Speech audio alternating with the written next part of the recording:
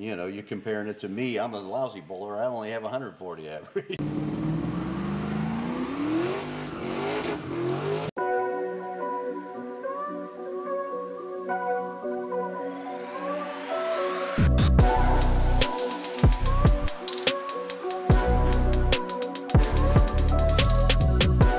DCI Motorsports Ultimate Ram Air 5 cylinder heads. We have made several improvements over the factory cylinder head. We've raised the exhaust ports, we've raised the intake ports, we improved the combustion chamber and spark plug location for better flame front. We offer these things in a as cast version, which is 380 CFM. We also offer them in a street and strip CNC ported version of 430 CFM, and we also have a race port, which is 500 plus CFM, and it is also CNC ported.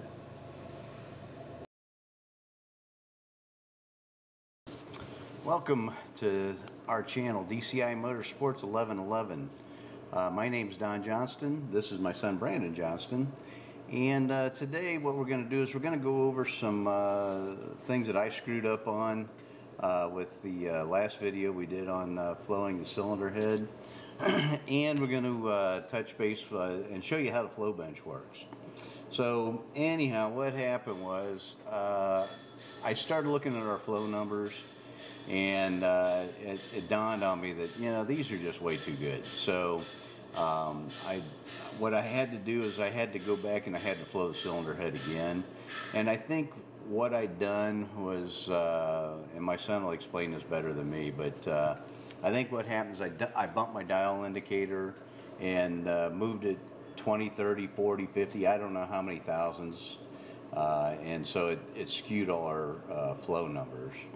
So, you know, unfortunately, everything that I showed you last week is, some of it's good, but some of it is not. So you're going to have to bear with us, and we'll show you what we did wrong. And I'll let my son explain that real quick, what happened, but...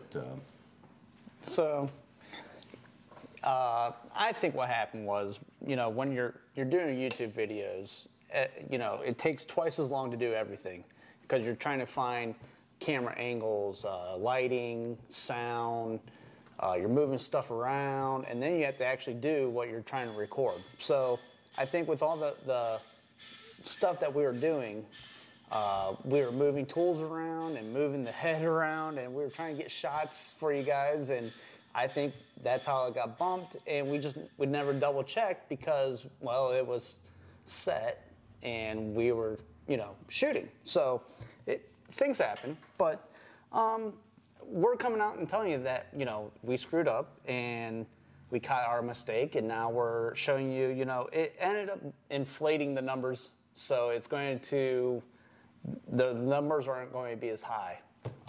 It skewed them in the lower lift range.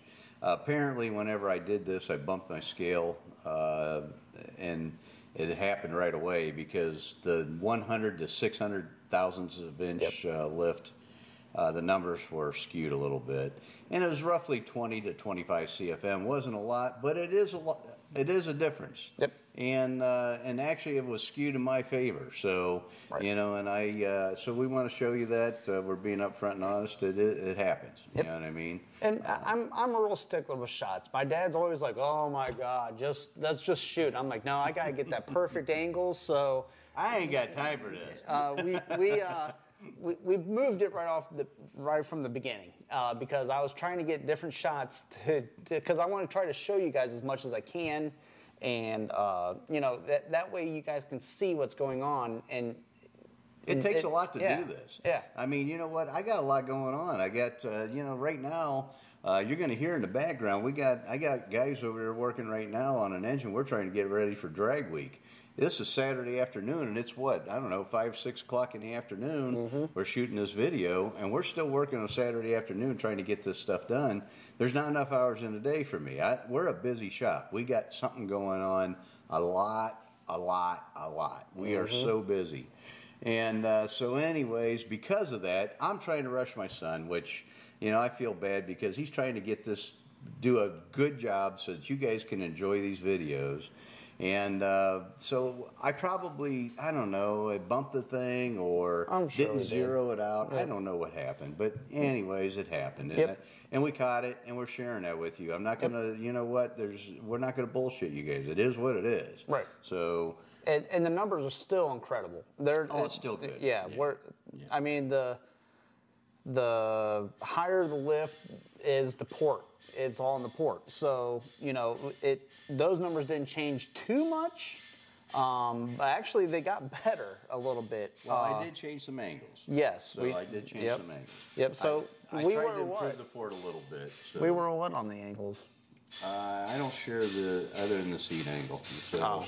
But I did change the one lower angle by 5 degrees, and it helped. The port picked up roughly about 7 CFM, so it liked it. And I put a different top cut on it, and I changed that angle by roughly 7 degrees. And that's what the flow bench is good for. You know, that's what we use the flow bench for, is valve seats. The port itself, you know, it flows what it flows. I know my cross-sectional area is going to provide enough area for me to turn X amount of RPM with this many cubic inches, and that's all I care about. I don't really care what the flow is. If you got a good line of sight, you're gonna make power. Yeah. So, you know, last week's numbers compared to this week's numbers, you know, at 100 inches of lift, so 0.100. Last week's numbers, we were at 99.7. And now this week, you know, once we caught our mistake, we're at 75, and that is CFM. So as you can tell, it went down, you know. But here's the cool part, though. So my dad caught it, and he realized, wait a second, these numbers are really good. So he went back and we did all this. But I ain't that good. And when he measured redid all the flow numbers, you know, what we realized right off rip was these numbers are consistently off. They're not off like, you know, you got 300 CFM and 180. They are all off like consistently like 20 CFM, 25 CFM. And you gotta understand too, because of my experience, you know what? I realize how much this head only has a 2200 valve in it, and the short turn on it's only this long. It's not a long short turn like my Ram Air 5. It's not a big 2300 valve. So when I'm looking at those numbers, you know, at 300, 400, 500 inches of lift, I'm thinking, man, this is just incredible, or I'm screwed up, and I was screwed up. And you know, and so we're not going to beat the dead horse, but you know, at 400 inches of lift, you know, I'm looking at last week's numbers. We were at 282, and you know, we were happy, tickled pink with that. Heck yeah, that's a big number. Yeah, but for that particular head. Right. Yes. But now, you know, with the new numbers, and we fixed our mistake, you know, we're at 400 inches of lift, 267 CFM. Still not bad. No. And you know, but as you know, it's only, we're talking 15. Yeah, it's right 10, around 20 CFM. Yeah, 20 CFM. So I mean, it's very consistent. 20 CFM is 20 CFM. Oh, absolutely, yes. No, and that's huge too. If I owe you $280, I'll give you 260. You say hell no. Right. So. But you know, I was just impressed with how consistent and how even, you know, all these number differences were. And so 500 inches of lift, we're still getting 308 CFM. Even that is like the correct after we fixed it. Yeah, that's the fixed one. Yeah, and that's awesome. Yeah, I mean, at a half-inch lift, that's pretty impressive. Yeah, and that's with a cylinder head that is cast iron, factory head with port job done to it, obviously. But I mean, that's incredible. So the big thing that you won't notice the difference on is at 700 inches of lift. We really highlighted that because that's where our cam's going to be at. And you won't see much of a difference CFM-wise. So the old numbers were 338. The new numbers are 336. So they're pretty close. That's how great that port work is. And I don't even think that's the same port. What do you mean? So when we did last week, that was a different port that we measured? No, it's the same port. Oh, it is the same port? Yeah, the same port. Okay, Because that's the only one I got the push rod done on. So, okay, all right. Yeah, I had to putty it up. So yeah, I mean, that right there is consistent, which is good. That's why we know it was the tool. But here's what's really impressive. So you always want to flow past what you're going to, your goal lift. What your lift is on your cam. So say you have a 700 inches of lift, then you want the head to keep flowing past that. A lot of guys say, oh, it doesn't matter after that. Yes, it does, because if you don't, if the head starts to stall, it'll back up. And when it backs up, it kills the engine. So you gotta, I shouldn't say kills it, but it takes horsepower away. Mm-hmm. So you want to make sure that the head continues to flow through the lift range. So we'll flow them sometimes to 1 inch. This head, we don't need to, but we did flow it to 800. Yep. And, you know, the numbers actually shocked me because this is where it goes back to my dad's point. The seat, when he redid the seat, I think helped because last week's numbers, we were at 340 at 800 inches lift. And we were close to 341, but we just said it was 340 because it was like 340.2 or 6 or something. I don't remember what it was. So we just called it 340. But now, after we fixed our mistake and did the new angles on the valve seats, we're at 347. So it's almost 350 CFM at 800 inches of lift. So that right there tells me that the changes to the exhaust or intake valve seat and the change of the actual, now we're at 800 inches of lift, you know, we're flowing better than what we were previously. Absolutely. So the valve angles helped. Now, something that I want to explain to you guys too is we always say 800 inches, 700 inches. Obviously, it is not 800 inches. I mean, I don't have a tape measure that long. So what that means is 0.800 inches of lift. But in the world of cylinder head technology or talk or whatever you want to call it, we all talking 800 inches, 700 inches, and everybody knows what that means. Mm-hmm. But if you're not familiar with that, then you're thinking 800 inches, that's, what the heck?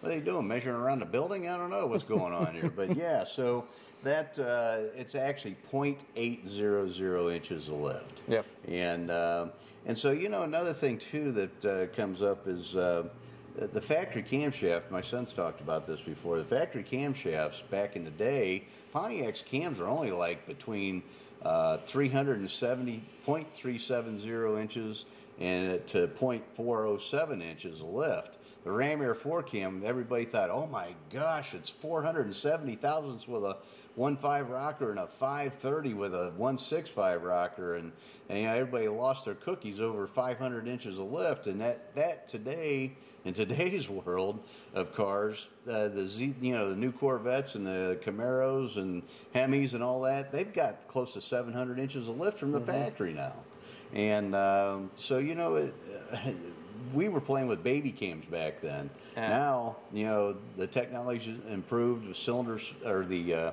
valve springs have improved, the cam profiles have improved, the lifters have improved. There's a lot of improvements over the years. And so now 700, 800 inches of lift is nothing anymore for a street car.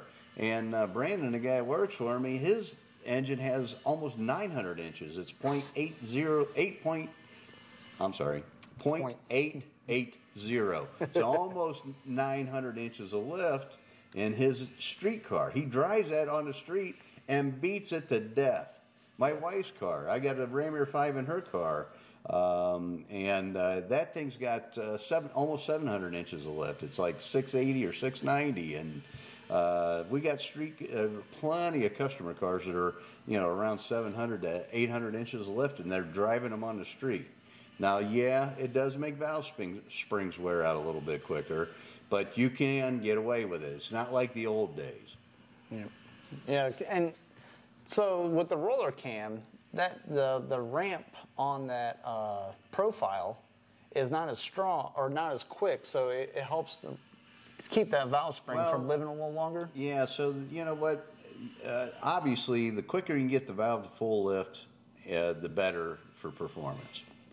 So what he's talking about, the ramp on the camo, we're going to talk about all this stuff. So you guys need to make sure and subscribe to our channel. Yep. And hit the notification icon, because all our videos, when we release them, that way you get notified of what's coming out.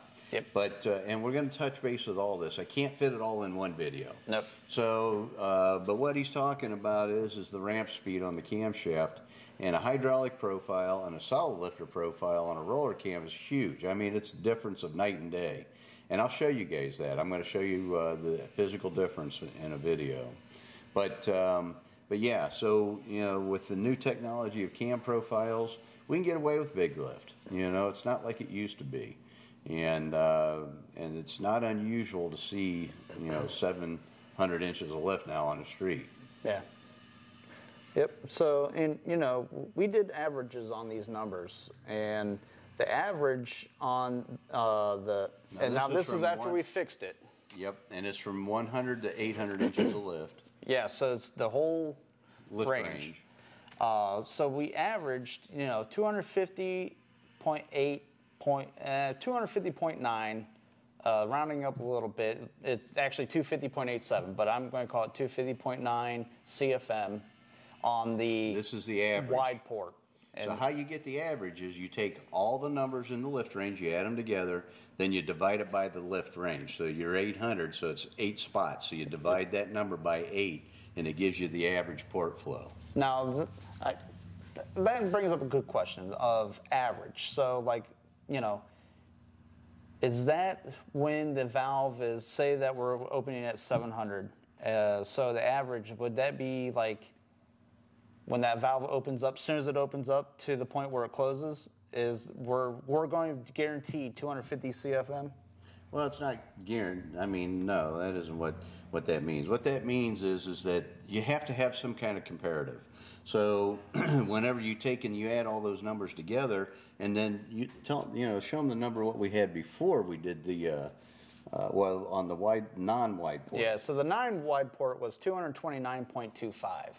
So you got yourself a 21.62 difference in averages. Yeah, that's huge. A 21 CFM difference in average, not overall, not the gross lift. That's overall, and that's a big number. Yeah. There's formulas out there. Some guys say that you can make 2 horsepower per CFM. Some guys say 2.2. I don't go by that because, you know what, every combination is different, and there's a lot of factors that contribute to that. So you can't really go by, you know, oh, this is going to make this much horsepower if we multiply it 2.2. It doesn't work that way. Right. It'll give you an idea, you know, what you're shooting for, but it isn't going to be exact. So that, but an increase in average of 20 CFM over the full range, that's pretty big. And that's why I was just, I mean, I get to understand the averages better, because it's not like your typical average where people think of average like, oh, it's like a bowling average. Okay. Really. Okay. So, you know, if you have an average of, an average bowler's 200 bowler, then, you know, you're comparing it to me. I'm a lousy bowler. I only have 140 average. So. Basically what it shows is that what we did, it made it better. Yes. And it made it better by 21.62 CFM, which is, again, is huge. That's a big difference. Yeah. Yep. So, with all that, the paper that we're looking at right now is actual what my dad sends to his customers for the it's a flow sheet bench that I give everybody. And on this, we'll have a lot of information on here that is very important, because if you don't know what test pressure they're testing it at, you could have false numbers. And we're going to show you that on the flow bench. Yep. And the temperature, the humidity, all that stuff affects the air that we're flowing and everything like that. So. Yep. Cool air moves easier than hot air. Yep. And you know, there's testings done with 3/8 radius clay around the flange, and 2-inch header pipe. So. That's for the exhaust side. Yeah. But that's just, you know, stuff that my dad would put on there, so that way you have this piece of paper that goes with your cylinder heads, and you know exactly what it's flowing at temperature, humidity, at the inches of water. Yep, the test pressure of inches of water. So that's what the industry standard's 28 inches. Used to be 25, but everybody didn't like them flow numbers, so they bumped it up a little bit and made the flow numbers better. So they run to 28 inches. You know, an engine could see. You know what? An engine does not operate at a static 28 inches of test pressure. So that's why a flow bench really does not tell you the whole story. It's good for certain things. It's good for finding out some things inside the head. One of the things that a flow bench does for me is I can listen to the port when it's on the flow bench, and I can tell you whether it's a good port or bad port. I don't even need to see the flow number. I can tell you by listening. I've done enough heads. I've flowed so many cylinder heads. I can even tell you what valve seat angles are on it almost by listening to it. You know, it's funny. It's like that kid laying in bed talking to his buddy, and he hears, oh, 69 Chevelle. And his buddy says, oh, 69 Charger. Well, you know what? That's the way we used to be with cars. We could tell by listening to exhaust tone exactly what car that was. Well, I can do that with the cylinder head, too. Yeah, so, and that touches point, too. Like, the flow bench is great for R&D, and it's great for like NHRA teams and NASCAR teams because they're constantly doing R&D. Because the more horsepower you can squeeze out without modifying the motor too much, is an edge. It's tough, man, and it's a balancing act. You know what? Just because you get a good flow bench number doesn't mean the engine's going to make a big horsepower number, and vice versa. You know, you might put an engine, you know, the engine in the car, and just because it's got a big flow or a horsepower number, the car might perform like a turd. You know, it doesn't make any torque, or it's real peaky. It's got a real narrow power band, and that's not good. You know, you can miss your shift by 200 RPM with a peaky engine and lose 0.2 of a second in quarter-mile ET. That's a lot. Yep. So, you know, like how I always think of it is you got your engine dynos, you got your chassis dynos, you got your flow benches. Those are like the top big three things that a reputable engine builder would have.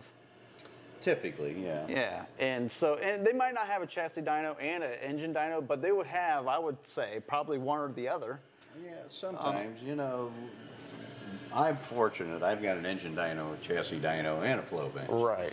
But the you know, the average shop, you know, they're small. They don't have, you know, the help or the time or the money or whatever. They might have a flow bench. They might have an engine dyno, and some of them have both. You know, but again, all they are is tools. They're not. Yep. They don't. Well, you know, it's good to have those tools though, because like when you were making your Rammer 5 head, you had data from your Tiger head, but you didn't know exactly how that port was going to flow, if there was going to be a bunch of dead spots in it or anything like that. So you would go in and handcraft that port they would actually laser scan it from a good friend of ours named Sam. He laser scans stuff for us. But, you know, my dad would actually form that port out of clay. Sam would scan it, and then they would put that into the CAD, and now that port is exactly how my dad wants it. Well, then he would go test it. We would actually prototype it first. Right. We would 3D print it. Yep. And we would flow it. And then we fill that part with putty. Yeah. So. And because he found a dead spot, or he found a maybe on the short term the arrow's cutting too much into the long term. So, you know, you don't know these types of things until you physically flow it on how the head is made. So. Well, and a flow bench does help with certain things, and you want airspeed is what you want. So my Rammer 5 head has a lot of airspeed, and it's because of the flow bench. I was able to test a factory Rammer 5 cylinder head, and then I was able to see where the dead spots were with computer-aided flow analysis, and then I went in and I fixed them, and it shows tremendously. I mean, the torque that these Rammer 5 heads make over the stock, like the factory tunnel port head, unbelievable difference. And I've built a lot of Rammer 5 engines, factory and my stuff. So, and I can tell you, and I'm not bragging about my stuff, but my stuff is way better than the factory stuff. Right. And so that's the kind of stuff that you would want to see when, you know, if you take your motor into a guy and he has a small shop, and he doesn't have these types of tools. He has to outsource it, or he just builds it and tells you, oh yeah, they flow 320. You just have to take him at his word. And it's not always a bad thing. No, you know what? As a matter of fact, there's some sharp guys out there. So, no, you know what? I don't discount those guys. No. You got to listen to the guy and see if he knows what he's talking about. Right, but I'm always the kind of guy that if I take my stuff into someone, I would be like, oh, okay, he has, and it doesn't mean that because they have it doesn't mean they know what they're doing either, but you feel a little more comfortable with it because they have these tools at their disposal to get you, the more horsepower or this or that. If they know how to use the tools and that kind of thing. I mean, I'll be honest with you. For a lot of years, I didn't have a flow bench. I didn't have a dyno. I didn't have any of that stuff. Mm-hmm. But some of my stuff, and still today, some of my stuff is really, really good. And it was because I had to use my brain more, not a tool. And so I knew, from talking to other guys that are experienced at it, what I had to do. That cone shape we talk about around the valve, that's very, very critical and important. And that curtain window between the valve seat and the valve angles on there, that's all real important. Watch my videos on the engine builds that we do. I started this channel a few years back and I wasn't real good at it, but I do have a lot of videos on there. Mm-hmm. And you'll see them. And watch the throttle response, and that's all because of valve seat angles. That's what that's from. It took me a lot of years to figure that stuff out. Yep. All right, well, I think it's time for us to go to the dyno, or the flow bench. Yeah, I'm sorry, the flow bench. And we're going to take you into take you into the flow bench room, and we're going to show you how the flow bench operates. Yep. And we're going to show you the difference in test pressures, so you can see why you have to make sure everybody tested the same test pressure, and just kind of give you a walk around on that real quick. Yep. And show you what a flow bench is. Some of you have seen it, some of you haven't. Right. Yep. All right. Well, let's go. All right. I'm in. All right. So we're here in the assembly room with our flow bench. I use a Superflow 600 because it's the industry standard. That's pretty much what everybody uses in the high performance industry. And I wanted to make sure that our numbers are in line with everybody else's, so that the reason I did that is I had a bench that I built. It flowed 1200 CFM instead of 600 CFM, and but it was home built, and so I was worried that people would think that my numbers were not accurate. So I bought a Superflow 600. That way, we know that it's at least what everybody else is doing. So anyway, this thing is like I said, just a tool. It doesn't make the engine make more horsepower. It doesn't make you smarter. All it does is give you data. That's all it does. And then what you do with the data is what's going to determine whether or not the engine makes more horsepower or not. So how this thing works is it's got lift ranges on it, and it's got 1 through 6 orifice plates. And what those do, each one of these has a specific CFM that they flow. In Superflow, they measured all those, and what they do is they put a chart on the machine here, okay? And so, like this one here, we are in lift range, or flow range 5. So you come up here to your chart, and there's an intake and there's an exhaust. And we are flowing the intake port, so you look at the intake chart, and you come down to lift range 5 or flow range 5, and it's 445 CFM. Now what that means is that plate, or that hole in that plate inside the plenum here, flows 445 CFM. So now you have a predetermined amount of air that flows. So what you're going to do then, when you fire up the machine, you got to come over to this scale over here, and you're going to dial this dial right here, which is the intake dial, and you're going to turn that up to 28 inches of test pressure or water. And that's the industry standard. It used to be 25 inches, now it's 28 inches. And the reason is because 28 inches gives you better flow numbers. Everybody likes seeing big numbers. So at 25 inches, I don't know, we can do a test today and we'll find out what it flows, but I'm going to say that a 340 CFM port at 28 inches might flow 310. But regardless, it doesn't matter. It's going to flow less air because you're pulling less vacuum on the port. So before you do your test, though, you have to make sure your machine is calibrated and your test devices are all accurately set so that you're not getting a skewed number. So what you're going to do is on this scale over here, you're going to go down to the bottom down here and you're going to make sure that it's zeroed out. And they give you a little dial down there, and you can dial that. You can dial that so that you can get your gauge zeroed down there. And then you're going to do the same thing on this gauge up here, because this is going to tell you the difference between the port and that plate inside this machine. And so what you do is you fire up your machine, you bring the test pressure up to 28 inches with this dial, and then what you're going to do is once it stabilizes, you're going to come up to this scale up here, and you're going to look at this scale, and you're going to say, okay, it's at 50%. We're just going to use 50% because it's an easy number. So you look at it's easy math. You take the scale, which is 445, and 50% of that, which would be what, 222 and a half? So that's exactly what that port is flowing. If it's flowing that. I'm just using numbers. So that's how a flow bench works. It's a pretty simple machine. Basically all it is a device to measure pressure difference between a known orifice plate and what you got going on with the port or whatever you're flowing on this. You can flow carburetors, you can flow header tubes, you can flow all kinds of things. You can flow a muffler, whatever you want to flow, the machine will do it for you. So what we're going to do is we're going to fire this thing up today, and we'll show you how we adjust it, and show you how that and show you the scale. And we're going to use our head that we're going to be running.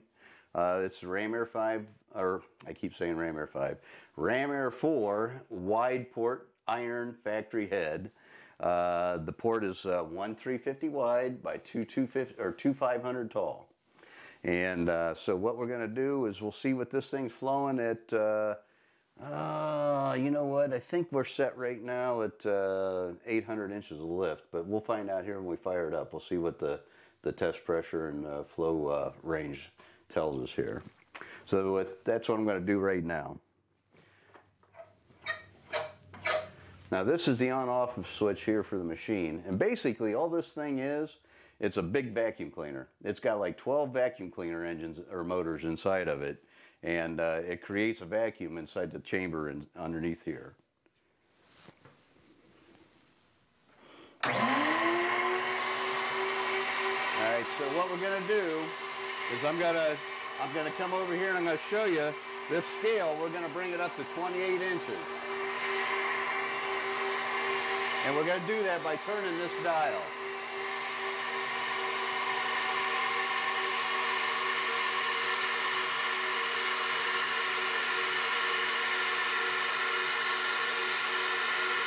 If you notice, look at the scale up here. You can see it's moving.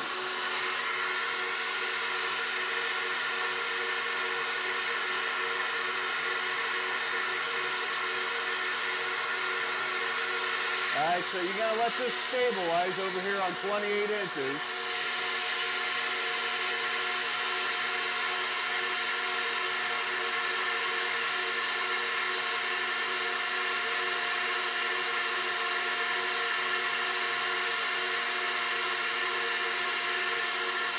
Then you're going to read the scale up here, and it'll tell you what your head's flowing. So we got roughly 63% is what it's flowing. So you take that 63% and you multiply that, so it's 0.63 because it's percent. So we'll do that real quick. So it must not be a full lift on this. I don't know what I got it set at, but wherever the lift range is right now, that's what we're going to show you. So we take 0.63, because that's what it was on the scale up here. Came down to 63%. See, it's a percent flow, times the scale that we're set on, which is number 5, 445, equals. So that port, right now, wherever the lift range is that I have it set at, is flowing 280 CFM. That's what it flows. So, you know what it is? I know exactly what I did. I do believe that I'm only at like 450 lift or 400 inches of lift because I was testing my screw up we were telling you about with the dial calipers. And what I do, so to explain to you why that all happened, I always double check myself with dial calipers. There's actually a micrometer on this that measures the lift, okay? And so what you do is you turn this and you set your lift so you know what your lifts are. But I also take my micrometer or my dial caliper here, and then I'll double check myself to make certain that the lift is what this thing's saying it is. I always double check everything I do, everything. But what had happened was when I had this closed, apparently this dial can move, okay? And sometimes what will happen, because these things have got little teeth in there, and you see how they get dirty in there. So what happened was these little teeth must have had a little piece of dirt on it, and whenever I pushed it back on the scale, it jumped. And you can actually see, normally this thing's like this, and now it's over here. So I screwed up, didn't double check myself on this because we were in a hurry trying to get this video done. So it was my fault, you know. But I caught it and I showed you guys so that you guys understand that. But that's how a flow bench works. It's real simple. What I use this thing primarily for is like valve seat angles, and if I take and remove some material over on this side of the wall or whatever, I'll come in there with that probe and I will check and see if it picked up the airspeed or slowed the airspeed down.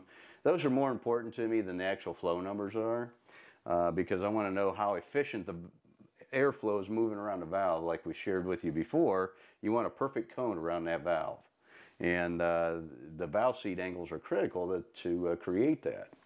But and the other thing that I forgot to tell you about too is, if you notice, we got clay around this intake port. Well, you have to do that because this is a sharp edge, and it creates a shearing effect if you don't do that. So you have to have some kind of a radius around the port so that the air, you know, doesn't get turbulent or shear, they call it.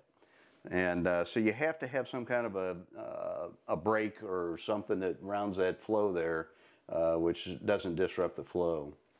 Another thing you gotta do too, I've done this before too, and I'm thinking, holy cow, that was a great move that I just made on the valve seat angle.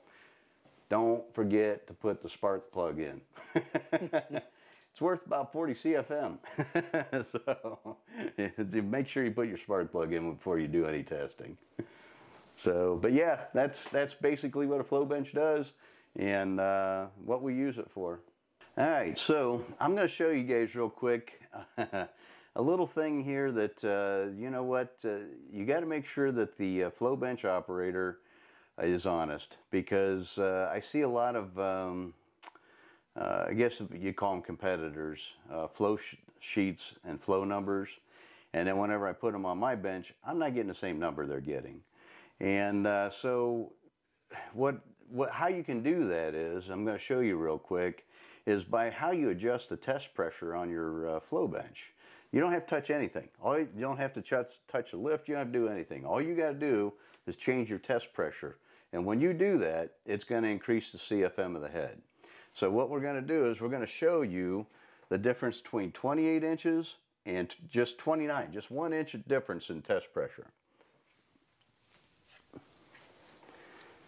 So I'm going to fire this machine up here real quick, and I do believe that we, at the lift range we are at currently right now, it was flowing 280 CFM, but we'll verify that real quick at 28 inches, and then we'll shut the machine off, we'll check our math, and then we'll go ahead and fire the machine back up again, and we'll do it at 29 inches, and I'll show you the difference in CFM.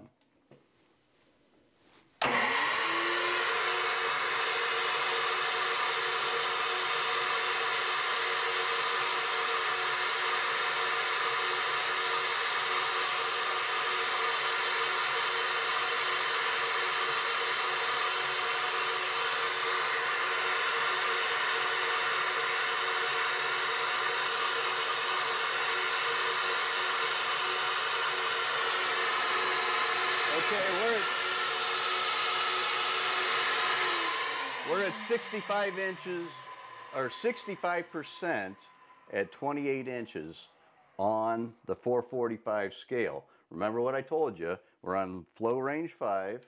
Go up to your chart up here, and your chart will tell you on the intake side what your flow rate is on range 5.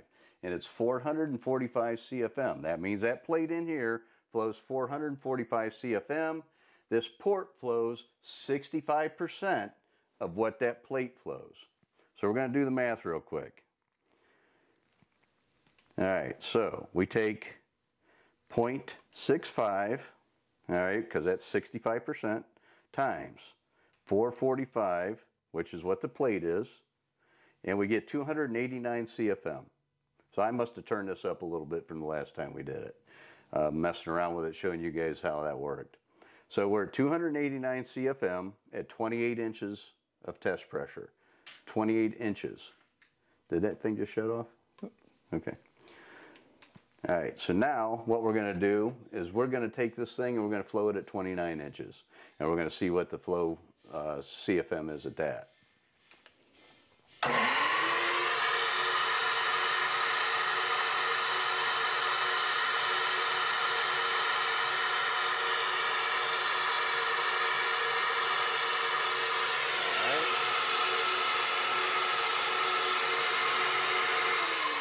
So it was 66.5% because we were 1% plus another 0.5% past 65.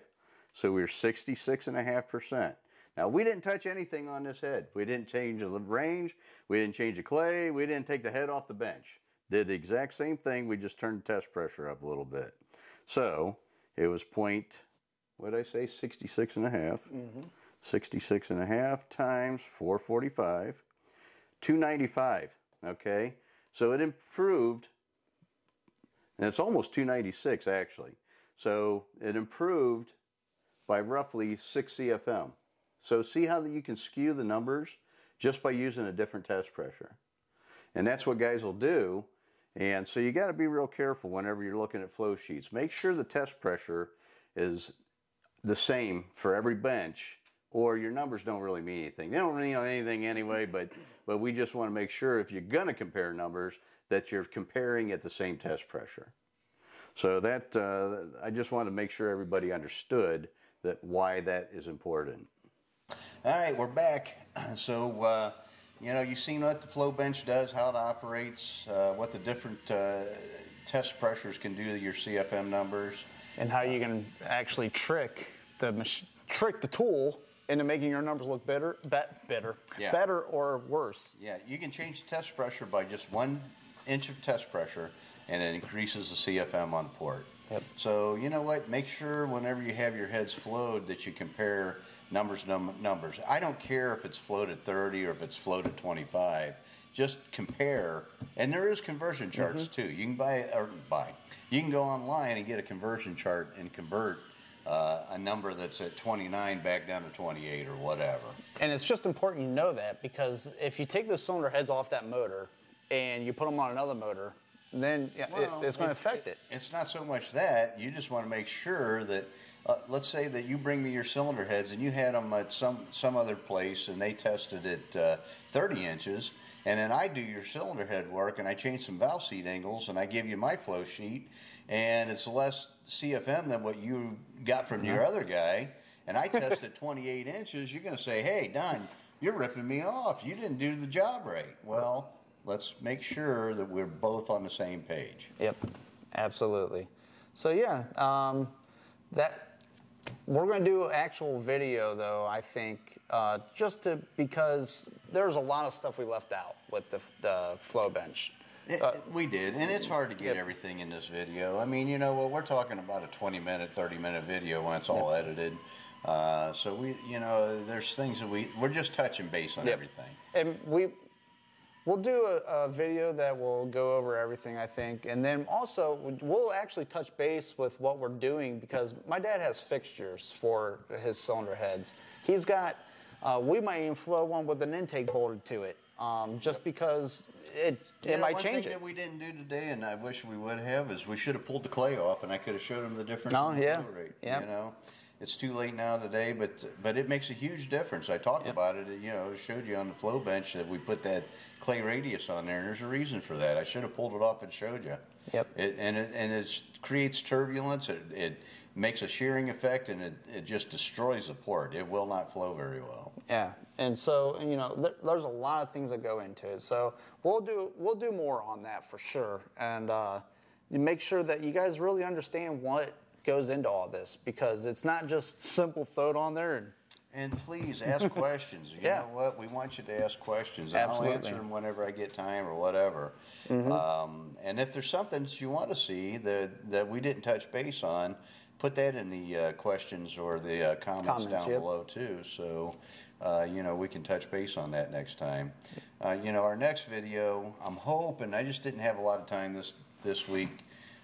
Because of we're trying to get the engine ready for drag week and what have you. But anyway, not our engine, a customer's engine. No, it's a customer engine. But the so what we're gonna, you know, I wasn't able to get my cylinder heads finished up. I did change a couple angles because I told you I'd do that, and I did do that. So today we thought we'd just show you how the flow bench operates and then tell you why I screwed up. Well, that, and we did want to show you, because we found by changing those seats that we got actually on the big end a little bit more CFM. Oh, absolutely. I mean, it was 7. So it did help. Yeah. And that was just a 5-degree angle change. I mean, it wasn't huge. Yeah. Now, would you say these angles? I've seen some questions on there from guys. These angles that you put on there, would they be longevity on the street? I can't honestly tell you that. You know, our intake seat angle is 50 degrees. Factory on this cylinder head is 30 degrees. So that's a big difference. And but longevity, I can't tell you how long it's going to last, because I don't have anybody, or I haven't done it to find out how long it goes for. I don't see any reason why it would affect longevity for, say, 20, 30,000 miles. Maybe 100,000, yes, but not for, you know, 20, 30,000 miles. And honestly, you guys don't put that many miles on your car the rest of your life on these kind of cars. No. Some guys do drive it. I got a guy, he's got a 59 Bonneville convertible, and he's already, after I rebuilt the engine, I think he told me he's got 60,000 miles on it, and that was only 3 years ago. So he drives that car. That's good. That is good. Yeah. But yeah, I was just curious, because, you know, the motor we're building is going to be a street strip combo. This car's got a VIN and it's got a title, so we're going to turn this into a street car. It's not going to just be a drag car. No. So we're going to take it to cruise-ins. We're not going to take it and drive it to California because it's got a big tire on the back. It won't be comfortable. But we are going to drive the car. We're going to put some miles on it on the street. Oh yeah, absolutely, definitely going to be putting miles on the street. Yeah. But yeah, so make sure you guys, you know, it's very important to not just watch 40 seconds of our videos, because we dive into this stuff. You're going to miss stuff if you don't watch the whole video. Sometimes it's boring. I get it, because we're talking numbers and we keep like almost repeating ourselves with the numbers and here and there. Yeah. But the thing of it is, though, we want to make sure you guys understand what we're talking about with these numbers and what we're doing. And I tell my guys all the time here, you cannot fix it unless you know how it works. Yep. That's the only way you can fix something. You got to know how it works. Yep. And that's what we're going to teach you, how it works. Absolutely. So, you know, as always, like, subscribe, hit that little bell, make sure your notifications are on. And don't forget, every Wednesday night, our podcast. 7 p.m. 7 to 8 p.m. It sometimes runs over past 8 p.m., but DCI Unleashed, that's a separate DCI channel. Motorsports. It's not part of our DCI Motorsports 1111. No. So, again, you know, we just want to make sure you guys understand. We have DCI Motorsports 1111, and then we have DCI Motorsports Unleashed, which is our podcast / live event. Yes. And you can interact with those because we are live. Yep. You can ask questions live while we're on the air. Yep. Yeah. And, you know, we'll show YouTube clips. We'll talk about funny stories of the stuff that my dad's put me through, and you know, and we'll talk with the customers of my dad's, and if you're not a customer and you're just a viewer, we'll talk with you as well. You know, the chat's wide open. And everybody's welcome. Yep. Everybody's So, welcome. yeah. So with that, thank you for watching and share and.